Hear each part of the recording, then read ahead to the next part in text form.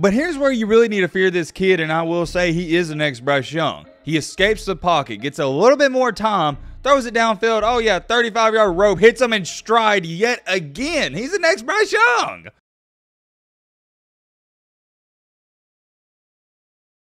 So we all thought Bryce Young was pretty good, right? Can we come to a consensus on that? Can we come to an agreement? I think we can. I understand 2020's hindsight, but you can go back and watch the videos from years ago. I've been trying to tell people that Bryce Young was going to be a legend in Alabama, and a legend he was. Dating back to high school, if you watched this kid, if you kept up with him, you knew he was a one of one. And the really interesting part about all of this is Alabama got kind of lucky to even land him in the first place. See, originally he was committed to USC and he wanted to go there, but their program, it wasn't up to his standards. And matter of fact, to give you some more information, Bryce Young's parents only lived about 25 minutes from USC, and that was a big factor. Bryce Young wanted to go to a college where his parents could come and watch him play. So I know what you're sitting there wondering, well, how in the crap did he end up in Alabama? And it's for one reason and one reason only. Bryce Young and his family took a visit to Alabama, and they came to the conclusion that day that Alabama was the best fit for him. And that just goes to show you how USC really fumbled that opportunity, because he wanted to go there, but their program wasn't up to the standards. And when I say standards, I mean Bryce Young and his parents' standards for their kid to have a great opportunity. And for me to sit up here and tell you guys that Bryce Young was fantastic at Alabama, that'd be an understatement. I mean, heck, the dude won a Heisman Trophy. I'm not going to sit up here and tell you how good he is. I've done that for the past couple of years. Bryce Young is an Alabama legend, and he gave defenses all around the SEC a lot of fits the past couple of years. And now all these other colleges and schools in the SEC, they're like, all right, finally, we're done. We don't have to worry about Bryce Young anymore. But whoa, hold on. Just like Lee Corso says, not so fast, my friend. What would you say if I told you that Alabama has already found their new Bryce Young? Yes, that is right, you heard me correctly. Alabama has just found their new Bryce Young.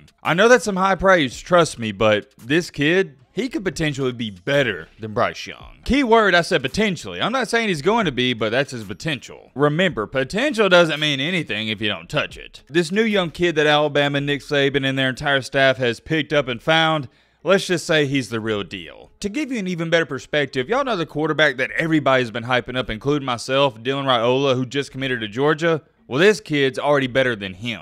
And that's not my opinion, that's off of cold hard facts and evidence that we're going to go over in this video. You know your boy Matt likes his cold hard facts, so we're definitely going to look at those. We got a lot to talk about in today's video, and by the way, the highest subscribed college football channel is ESPN College Football with 499,000 subscribers. 499K? Yeah, that's a lot, but guess what? We're trying to pass them. It's simple. Subscribe to the channel. Help us pass ESPN College Football. We will pass them one day, guarantee it. Help us get a little bit closer to that goal. All right, Matt, blah, shut your crap up. Now, without further ado, let's get on to it. First thing is first, I want to address this. You're always going to have these naysayers when I say this kid's the next Bryce Young. Everybody's going to say, or not everybody, but some people, they're going to say, Matt, how are you going to say this is the next Bryce Young? Ain't no way, man. That ain't even possible. And I always find it so funny because those would be the same people who wouldn't have believed it if you would have told them that Bryce Young would win a Heisman Trophy. It's just funny how things work. And look, off the bat, I'm not telling you that you have to agree with my opinion,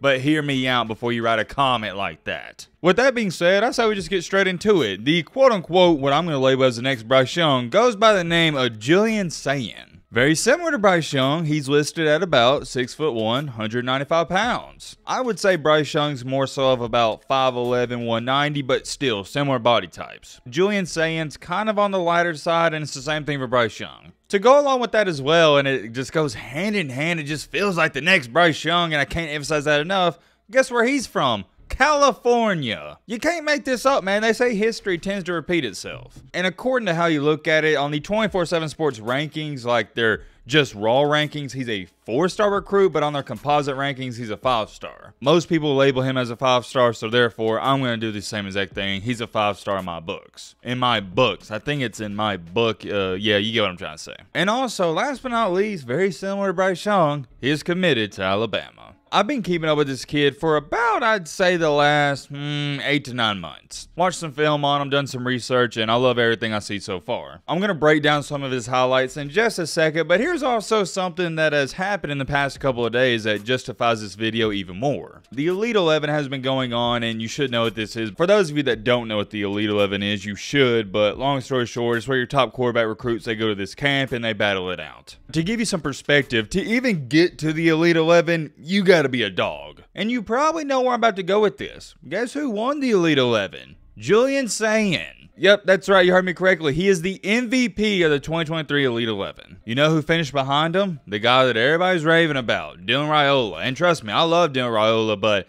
kind of impressed him that Julian Sayin beat him out. But hey, that's just me though, that's just me. You can do what you want with this information. And of course, just like with anything in life, you're going to have your haters. For example, this person said, winners never really turn out well, so good thing Raiola got second. Obviously, that's probably a Georgia fan, and that comment is so ridiculous to me because if Dylan Raiola would have won it, you wouldn't have said the same thing. That's just hater energy to me, and it doesn't make sense because a lot of the MVPs of the Elite 11 have fared out pretty well. Tua Tagovailoa, he won the Elite 11. He's doing all right. I believe Justin Fields also won it, and CJ Stroud won it, I think, and Cade Klubnik. My memory could be a little foggy on that, but just off the top of my head, those are some of your recent winners. That's besides the point. The point is Julian Sayin beat out Dylan Raiola in this camp. And remember, Raiola is the kid that everybody's praising, everybody's hyping up. Well, here's my question. How come nobody's talking about Julian Sayin? I mean, because theoretically speaking, if Dylan Raiola is supposed to be this next big-time hotshot, which I think he will be, what does that say about Sayin? What does that say about Sayin? That's a mouthful, but you get what I'm saying. Wait a while, I didn't mean to do that, but still, you get what I'm saying. Let's take a look at his film, though. I do want to break this down, and let me know in the comment section if you want to see more stuff like this. There's a couple of different plays that stick out to me, and I'm going to show you those, but here's one that really caught my attention. They're at about the, I'd say, 34, 35, we'll just say 35, and he throws this ball from about the 25. In the air, this pass goes from the 25 to the 35, and it looks like he didn't even take any effort whatsoever. And what I love the most about him,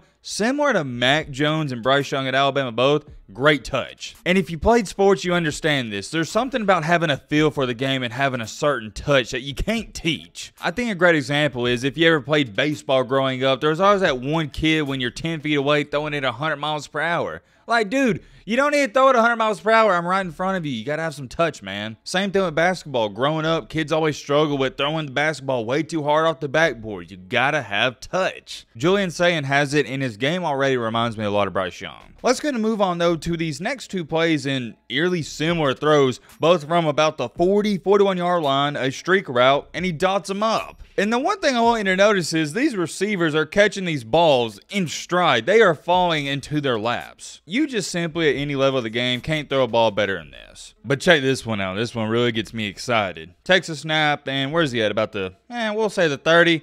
From the 30 to the 30 in stride. Like I said before, you can't do it much better than this. He puts the ball, and this reminds me of Tua at Alabama, he hits the receivers in stride. That is an underrated aspect when it comes to evaluating quarterbacks. Can you hit the receiver while they're running in a certain direction? Because if you just throw it 1 to 2 yards behind them, it messes up everything. This next one goes back to me talking about the touch. He knows he needs to put a little steam on it, throw a nice little, we'll call it a bullet pass, and boom. He zips it in there. Let's run that back, though, because I want you to pay attention. He gets it right over that safety's head. And he couldn't lob it in there because if he wanted to, the safety would have had time to catch up to it. But here's where you really need to fear this kid, and I will say he is the next Bryce Young. He escapes the pocket, gets a little bit more time, throws it downfield. 35-yard rope, hits him in stride yet again. He's the next Bryce Young. Everything he does, at least at the high school level, it reminds me of Bryce. And this play right here, it's so simple, but just stepping up in the pocket, moving to the side, creating a little more time to throw,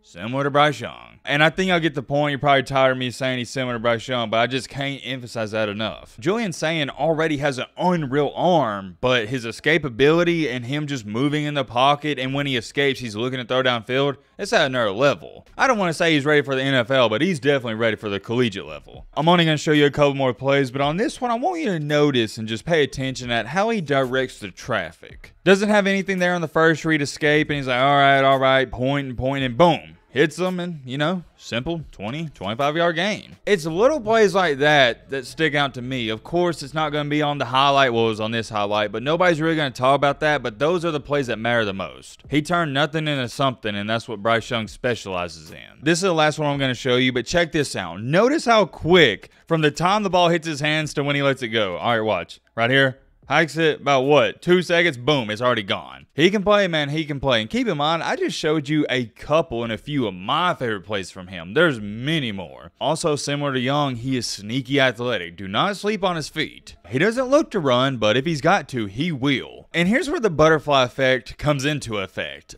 I don't think if Bryce Young would have left California and went to Alabama, Julian Sayin would be doing the same thing. I think the reason he's doing it is because he saw how it worked out for Bryce Young, and he's going to copy the same pathway. I tell you this much, if I was a quarterback, heck, why wouldn't I go to Alabama? They're a quarterback factory at this point in time. Every quarterback they've had in the past 3 or 4 years is a starter in the NFL. Jalen Hurts, Tua Tagovailoa, Bryce Young, Mac Jones. I mean, good gosh almighty. I think all of you can tell I love everything about this kid's game, and I really struggled, and I was trying to find something to knock on him, but I don't know what to hate on. It's really hard to find flaws in these kids' games, especially at the high school level. They're not playing the greatest of great competition, so they rarely ever get exposed. To the rest of the country, let this be a warning. Alabama's got a stud coming in. I have no problem saying that whatsoever. I believe in him 10,000%. He's that good, man. He's that good. Believe the hype. But I am curious. Let me know your thoughts down below. But,